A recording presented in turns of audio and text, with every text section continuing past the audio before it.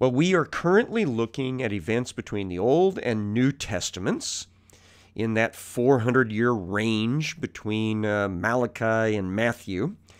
And we've focused quite a bit of our attention on the great crisis of the 2nd century BC, when Antiochus IV fulfilled prophecy from the book of Daniel by setting up the abomination of desolation, and how Judas Maccabee also fulfilled bits of the Daniel prophecy by taking down that abomination of desolation and rededicating the temple and establishing the Jewish holiday Hanukkah.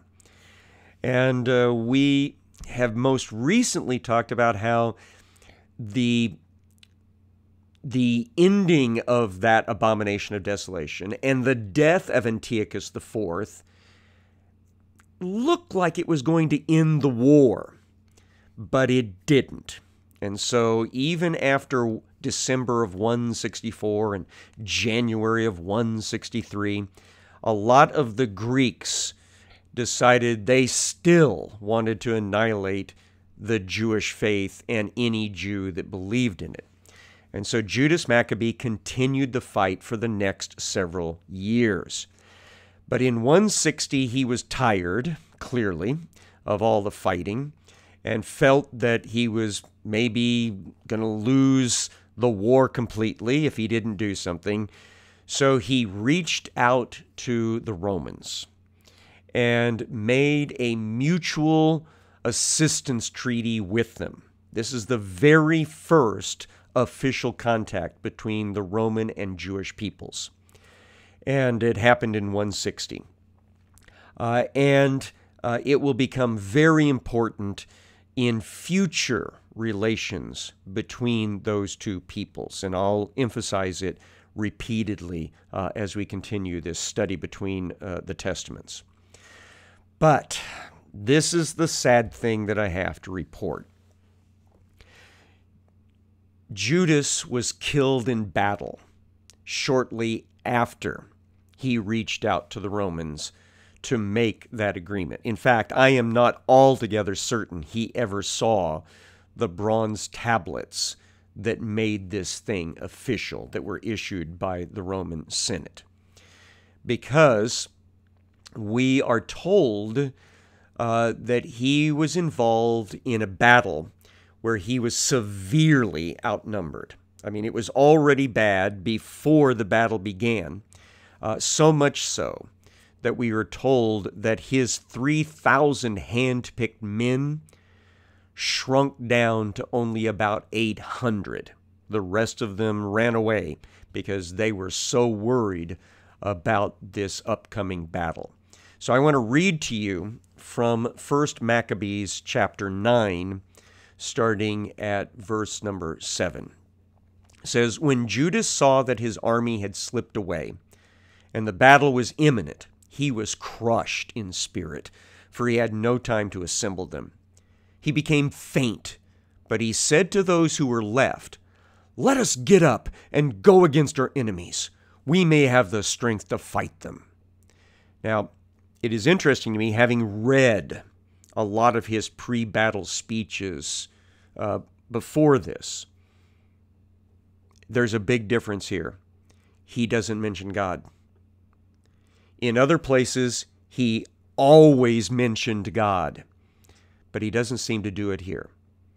He seems to be just saying, we got to get out here and fight for ourselves. Verse number 9, "But they," the 800 that are left, "tried to dissuade him, saying, 'We don't have the strength. Let us rather save our own lives now, and let us come back with our kindred and fight them. We're too few.' So they actually told Judas, 'Listen, we need to run away. We need to retreat. We got to get out of here, do a strategic withdrawal because we don't have enough.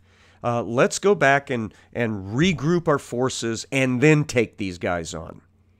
But listen to what Judas says back. Judas said, 'Far be it from us to do such a thing as to flee from them. If our time has come, let us die bravely for our kindred and leave no cause to question our honor.'" So again, you'll notice no mention of God here. And this frustrates me so very much, that a man who has fought so eminently on behalf of God, always mentioning God, has suddenly now come to his final battle, and there's no mention of God.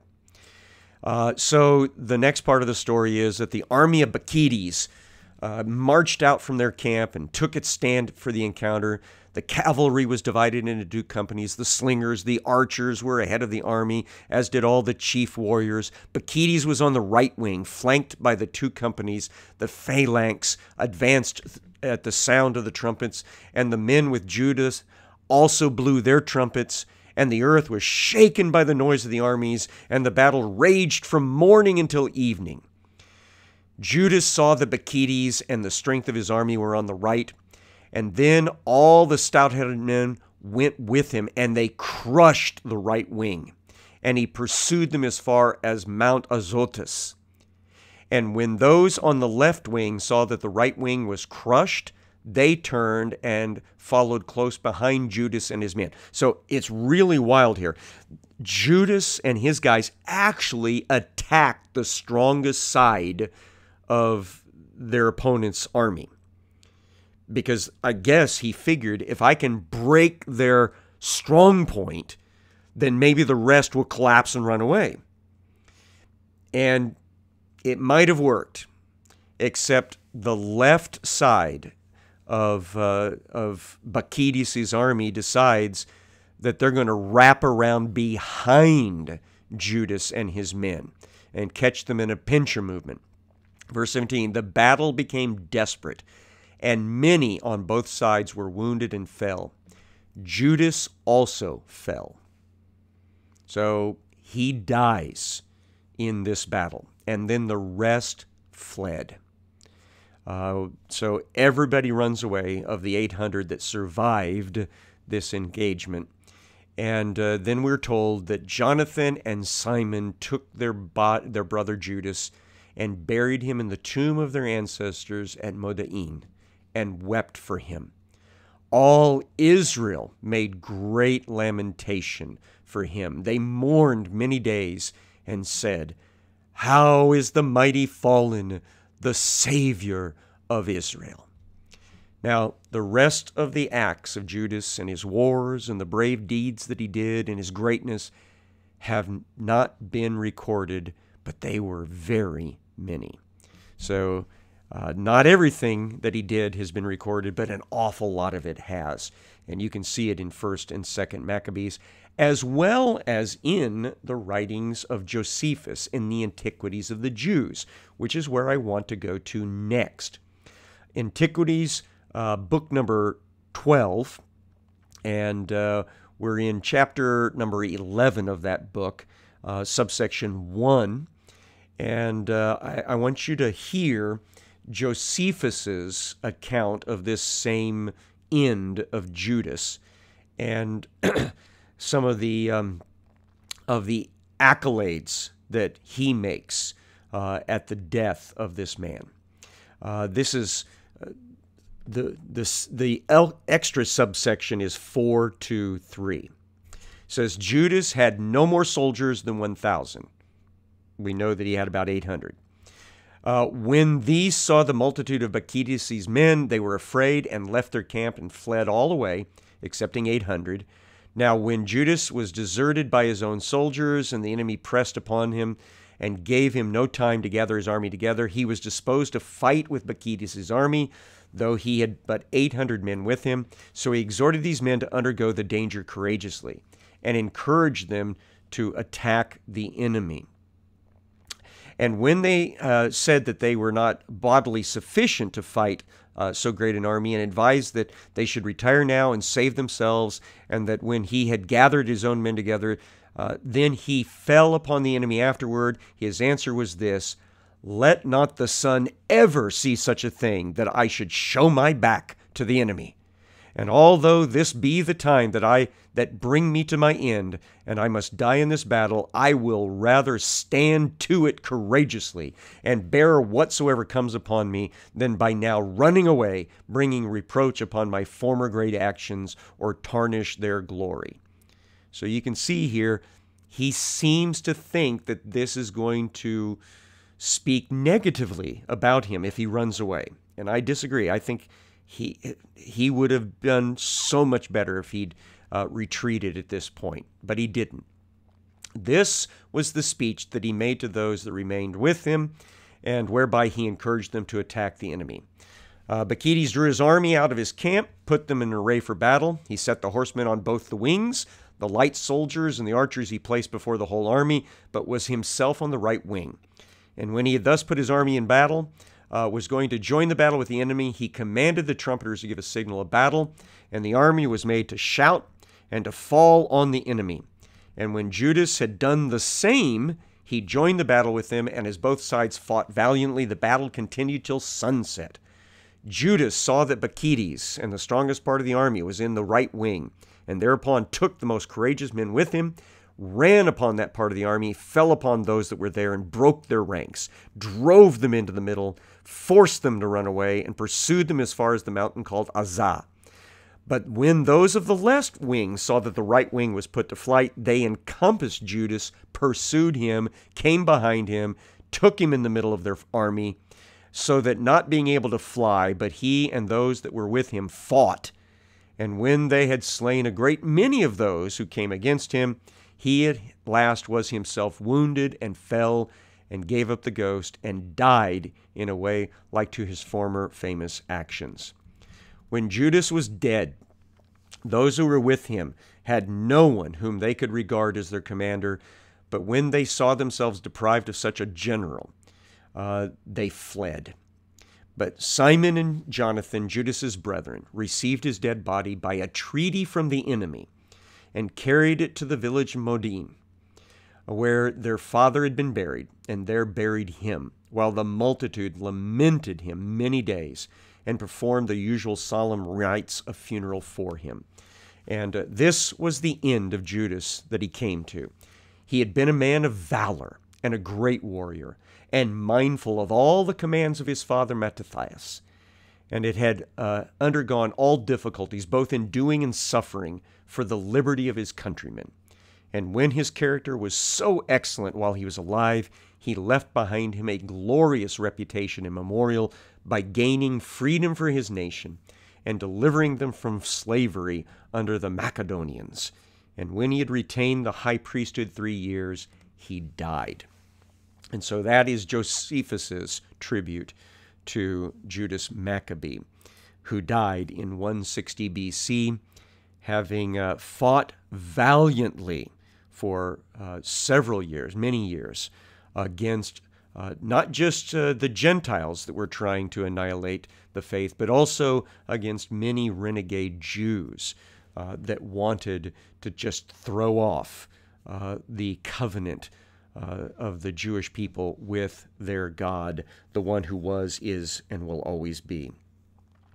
So now that they had no official general, they had to turn to one of the brothers. And Judas's brother Jonathan is the one they decided to turn to. Now, it is interesting that it mentions here in Josephus's writings that Judas functioned as high priest for 3 years. And we know that Jonathan, his brother, will function as priest, and so will Simon, his brother, later function as high priest. Now, the official high priest, whenever this war started, had been appointed by the Macedonian Greeks. And they had actually appointed another guy to be priest over the Jewish people whenever that guy, the original guy, ends up being removed. And so there's actually a Macedonian Jewish high priest in direct opposition to the high priest Judas Maccabee, who cleansed the temple and reestablished all of the sacrifices, and then his brothers. This begins to cause trouble amongst the Jewish people. And here's my explanation and my tie-in to the New Testament. A couple of things I want to explain here. First of all, the group that we know in the New Testament as the Pharisees got their start at this time of Judas Maccabee, and actually his dad, Mattathias, the Hasmonean. Because there was a group around at that time called the Hasidim, so the righteous ones. And Pharisee is the idea of being separated. So the Pharisees got started at this time because they were all on board with this idea that the Jewish people did need to be separated from the Gentiles in their faith and in their actions, and that this was the right thing to do. And so the Pharisees were the protectors of the law. They were the protectors of the priesthood. They were the protectors of the temple and its sacrifices. And so Judas was very much one of the initial Pharisees, one of the heroes of protecting everything that is Jewish. But Judas, nor his brothers, nor his nephews that came later, were from the high priest line from the time of Solomon, the line that is called the line of Zadok. That was supposed to be the official high priest line. Now, the Macedonians apparently had tried to put somebody from that line in place because they were trying to play games, I think. But the Jewish people, at least some of them, were not happy that Judas and his brothers and his nephews were not from the line of Zadok, and yet they were functioning as high priests. It was a very technical point of disagreement, but it was a legitimate point of disagreement. In reality, Judas and his brothers and his nephews should not have been functioning as high priests. They should have supported a legitimate, properly righteous high priest from the line of Zadok, but they didn't. They took it themselves. And so we have another group that gets started in opposition to the Pharisees of this time, and they go by the name of Zadokim, that is, the supporters of the Zadok priest. We know that name in its Greek form, Sadducee. So this is the beginning point for the Pharisees and the Sadducees. And so I just want you to be aware of that, and that it actually was a reaction to the high priesthood of Judas and his brothers and his nephews that was just mentioned here. Let's go ahead and speed up our study at this point and just summarize some of the things taking place from here forward. After Judas's death in 160, his brother Jonathan becomes the new high priest and leader of the Jewish people. And something intriguing happens at this point. As I mentioned, the Greeks are kind of fighting amongst themselves around this time. They're debating and arguing as to which relative of Antiochus the Third, that'd be Antiochus the Great, should be in charge of this throne. Because you remember, Antiochus the Fourth usurped the throne from his nephew. Well, that nephew has grown up, and he's causing trouble, and he's got a cousin that's causing him trouble back, and we've got other relatives that are involved in the whole thing. And so what happens, weirdly, is that the Greeks start reaching out to the Jews and asking them to take a side in their fight. And basically, we've got Greek leaders saying to the high priest Jonathan, hey, if you pick my side and support me, I will definitely guarantee that you and your people will be protected in your religion, and you'll be high priest, you'll be our friend, you'll be the leader of your people. And so this happens several different times where there's like a shift between which side of the Greek civil war in Syria the Jewish people end up supporting, until finally one side ends up killing Jonathan. And that happens in 143 BC. And in his place comes his brother, Simon. And that is important because when Simon is in power in 142 BC and declared to be the official high priest by Demetrius II, who's kind of the Greek leader that seems to be winning at that point, Demetrius effectively declares that Judea is now an independent kingdom, and that it's basically in an alliance relationship with Greek Syria. And from that time, the Jewish people start counting the Hasmonean kingdom. And this is what we have written in 1 Maccabees 14, verse 41 and 42. In the 170th year, the yoke of the Gentiles was removed from Israel, and the people began to write in their documents and contracts, quote, "In the first year of Simon, the great high priest and commander and leader of the Jews." So this is now a new phase in Jewish history. We have an independent Jewish state starting in 142 BC. Now the next year, actually 2 years later, in 140, the Jewish people, in the 6th month of that year, the 18th day of that month, the Jewish people honor Simon for all that he's been doing by declaring him to be their ethnarch. Now, ethnarch is a Greek word. Eth has to do with ethnicity. It's the people group that you belong to. And arch has to do with rulership. So an ethnarch is the ruler over an ethnic group of people. It's not quite king, but it's getting there. And let me read their declaration to you as it appears in 1 Maccabees chapter 14, starting at verse 41.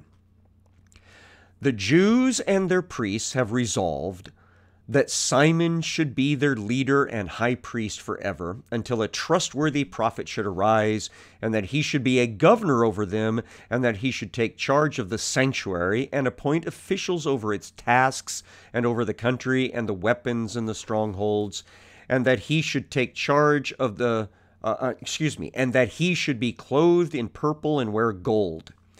Nope. I skipped a line. "That he should take charge of the sanctuary, that he should be obeyed by all, and that all contracts in the country should be written in his name, and that he should be clothed in purple and wear gold." Actually sounds like he's king, doesn't it? Continuing. "None of the people or priests should be permitted to nullify any of these decisions, or to oppose what he says, or to convene an assembly in the country without his permissions, or to be clothed in purple, or to put on a gold buckle." That definitely sounds like he's king. "Whoever acts contrary to these decisions or rejects any of them shall be liable to punishment." All the people agree to grant Simon the right to act in accordance with these decisions. So Simon accepted and agreed to be high priest, to be commander and ethnarch of the Jews and the priests, and to be protector of them all. And they gave orders to inscribe this decree on bronze tablets, to put them in a conspicuous place in the precincts of the sanctuary, and to deposit copies of them in the treasury, so that Simon and his sons may have them. Now, all of that sort of activity at the end there, that sounds very much like the Romans, which is not surprising, because Jonathan has re-upped, when he was high priest of the Jews, that alliance with the Roman peoples. which was then re-encoded on bronze tablets. Then, when Simon comes to power, guess what he does? He reaches out to the Romans and he reinstates again this mutual assistance pact between the Roman Senate and the Jewish people. And so everything is starting to look like the Jewish people are turning into a kingdom underneath a priest king, and they are having this ongoing alliance with the Roman Senate and the Roman people. And so this is really setting the stage for what is coming yet in the future. So have a great weekend. Come back on Monday, and we will continue this transition study.